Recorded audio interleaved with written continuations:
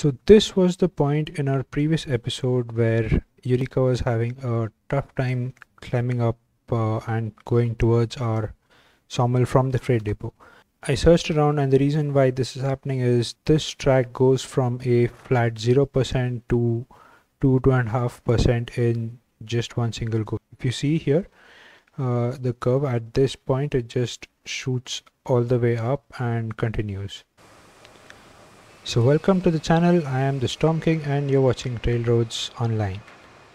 So let's get on with our repairs. Let's see what we can accomplish by the end of this. So what I want to do is repair this particular piece of track.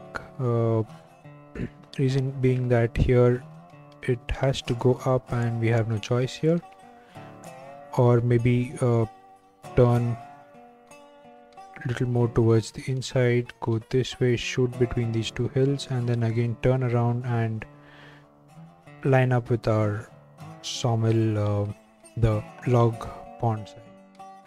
So I'm at the sawmill. So this is the track that we would like to align to. You can see it's a little above the ground here, and maybe we can use a wider curve, make it a little more lower and closer to the ground. And another thing that I would like to do here, few more repairs, is to fix this particular thing. So like there's a straight switch and then it's suddenly just jumping to the right side, and same goes here. It's a kink, it just goes there, then there's a dip in the track and it goes straight ahead, and then there's a 2 to 3 degree climb again to the logging camp. So all this, and also the height here, I do not like this, so I want to fix this, make this closer to the unloading bay here so that we don't lose out on the logs.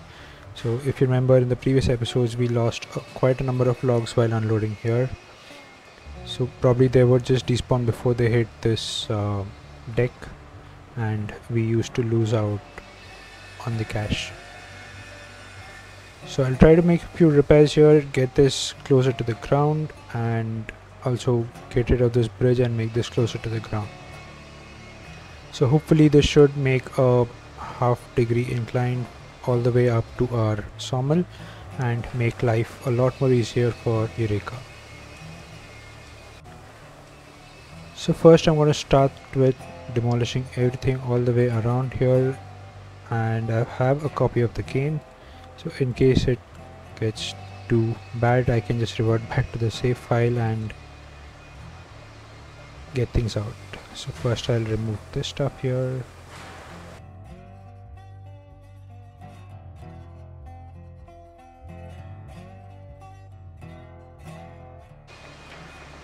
So I've cleared out all the tracks and the groundwork from around the sawmill. We just have this stone wall going all the way up to our logging camp. Yeah, so now this is as it would have been at the beginning of the game with nothing out here. So let's put some small height groundworks here and go straight up, and then we'll turn towards our left, to the left, and around the hill turn towards the left and connect to the line that we left at the beginning of the second hill after the gap. So first let's start with some groundwork, give it some height so that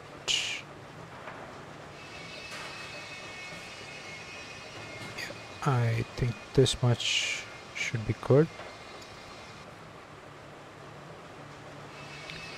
So there we go, the groundwork is aligned pretty well, and let's get the Alt button, and that should keep it at a constant grade.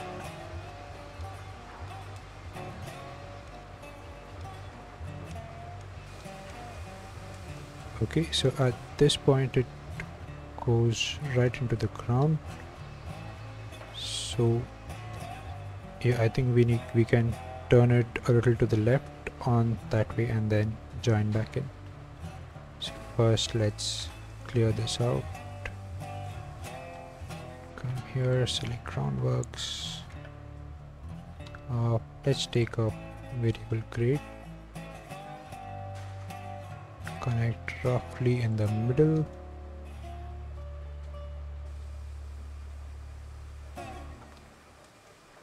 lay a spot, and then we'll hold on Alt, the snaps it, and then we can turn keep the grade same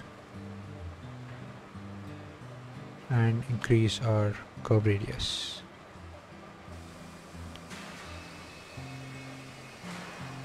So this is about the length of a track. 3 and 5 degrees should be good.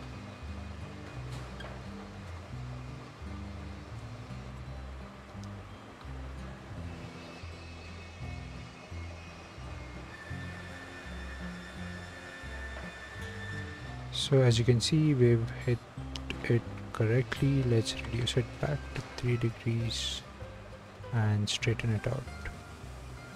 I'm gonna start with a stone wall. Let's take a variable grade. Select here, let's put in a point to the Alt thing. And let's again start curving, this time to the left with 3 degrees.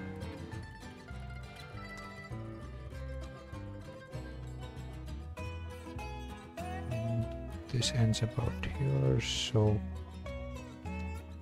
this should be the length of the track, and after 2 sections we can increase it to 5.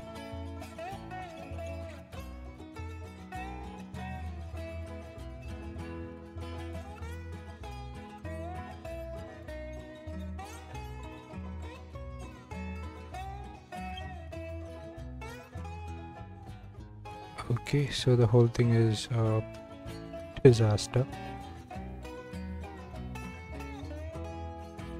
with the curve going here. Okay, so it looks like we'll need a much sharper curve than what we had before. Let's clear this all out, and this one's the last. No, there's one small piece here.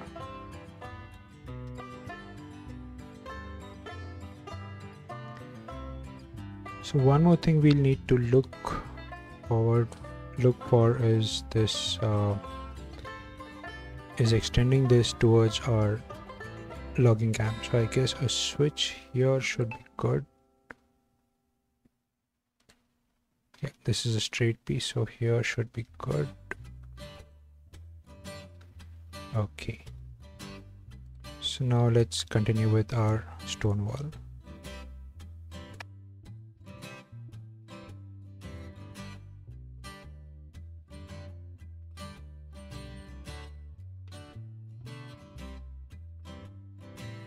So this curve here has also run into the hill here and by a bit. So let's see if we can use some of this side, maybe this particular height here, and get it at a 0 level. So now where was the starting point? So that's there. So all this part, it's under the ground and it meets about here.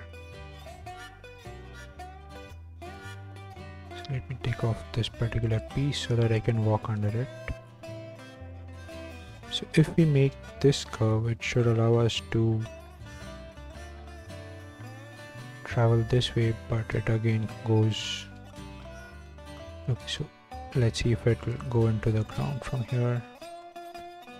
So it will go into the ground all the way until, yep, all the way till here. It's like a shallow hill. So I guess even making a sharp turn this way or forcing the train to turn this way might not help, and what we'll need to do is take a gradient, maybe a few degrees, a half, a quarter degree, climb up above this hill to say about this point, and then from here on we'll have to make a descent and connect to our existing groundworks around there.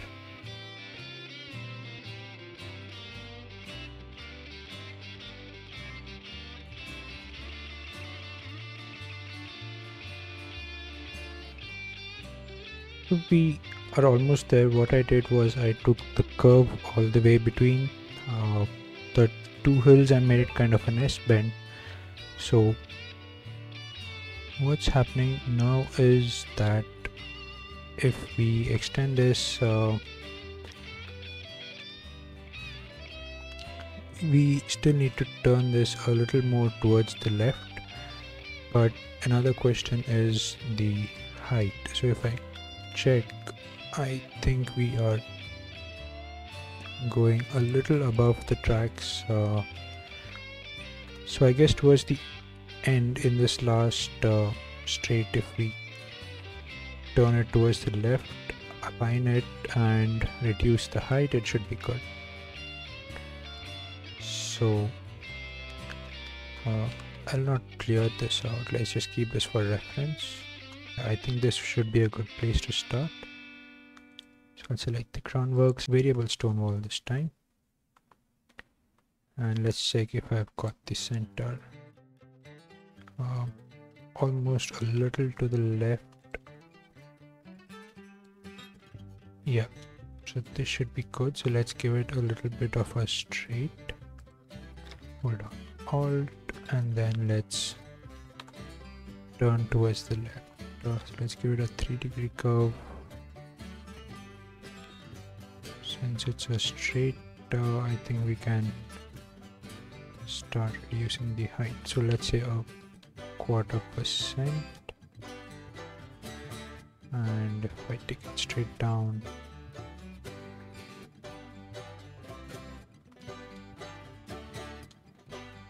okay, so the offset is still there, so I guess a 1%, or maybe a little bit. Now when I lay the tracks, it's not going to be exactly as this, it will not be the same, probably not aligned so well, but let's still try. Make this 0, oops, and going straight down. I can hear my Eureka. So let's see, where will this merge into the ground?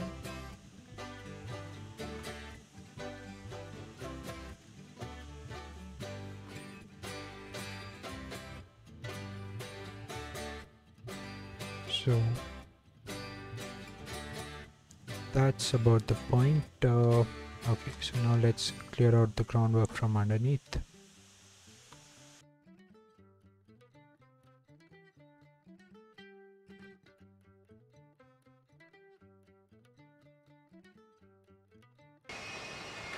Okay, so I've cleared out all the trees from our groundwork and I'm back at the sawmill. So I'll just clear out these 2 trees and then we can start with our tracks from here all the way up to our freight depot. So I'll start with a crossover here and try to get it as straight as possible. So let's get this closer, about here. That's one, and select another crossover and put it here. So now this is a bit cross as in the track is not parallel to this platform. So what's going to happen is that it will end up going into the it will start going over the platform. So I'll start here and maybe move it a bit towards the left. So I hope this should do. So this is one. Let's have another crossover here. So that's about half. So this sleeper is about half in, this is half in. Let's see if it continues for another 2 more crossovers. Okay, I think we got it straight, so let's just check this to the end. Okay, I think it sounds good, so let's come back, leave 2 crossovers, and then from here we'll start our track on to the other end. So I think I got 2 crossovers. This is 1, 2 more. Press Alt so that we have a straight line, and as long as this takes us, let's just build a track to the end here. Right. And I'll demolish this starting groundwork that I had put on before. So this is looking much more aligned. Let's clean out the crossovers, and then using the last 2 crossovers, let's continue on. In fact, I think I can just use with ones because this will connect all the way straight to the end. And with this, let's connect to our freight depot.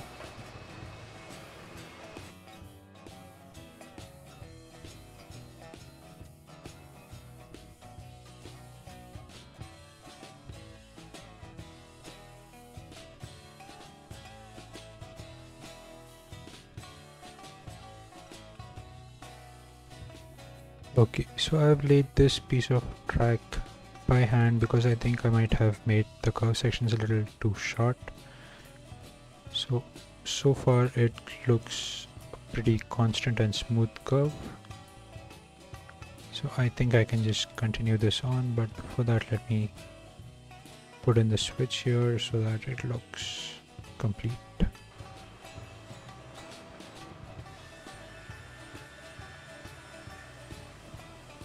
So I'll put this down here. This should leave some gap here, so I'll delete this and connect the rail from here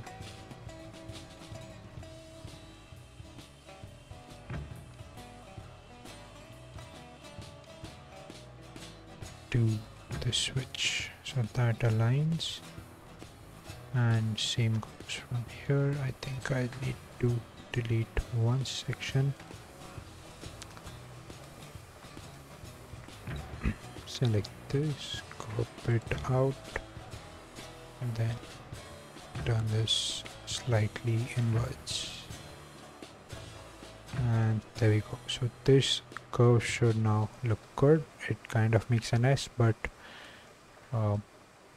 it looks good. Okay, so here we are at the other end. Let's start with before a crossover, I'm thinking of having a switch here, so I'll just place this for reference. Yeah, let's get that there.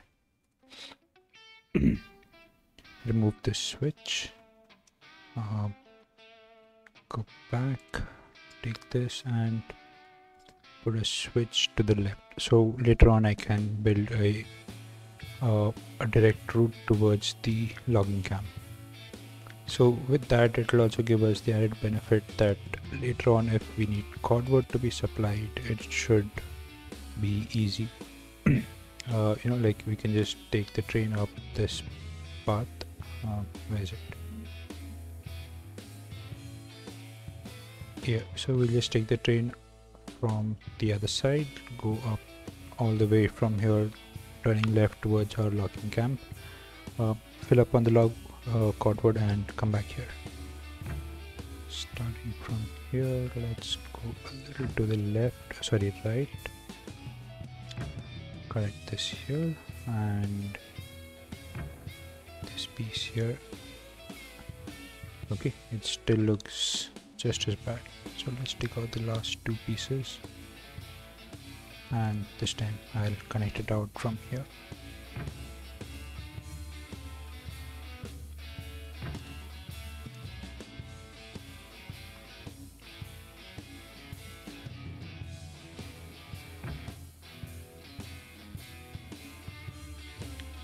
So yeah, this looks a lot better.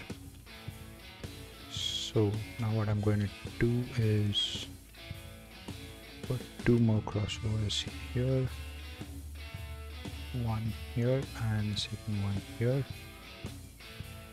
Then we'll connect our rails starting from this. Now there'll be one piece that is empty, so that's fine, we'll fix it up. And now let's just correct this a little bit. 1% should be good.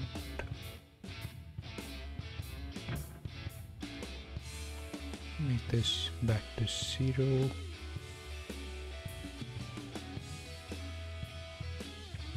And let's continue.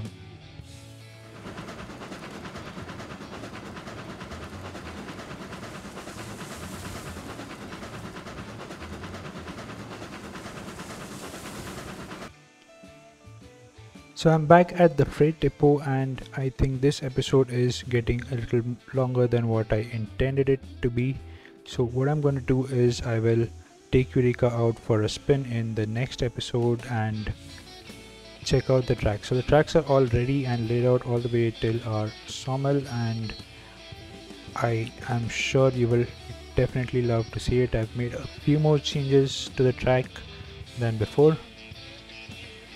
So for now I'll end this episode here, and I'll see you all in the next episode. Until then, please do hit the like, share and subscribe buttons. Please put down your comments in the comment section below, and I'll see you in our next video. So until then, goodbye, good luck, and thank you for watching till the end.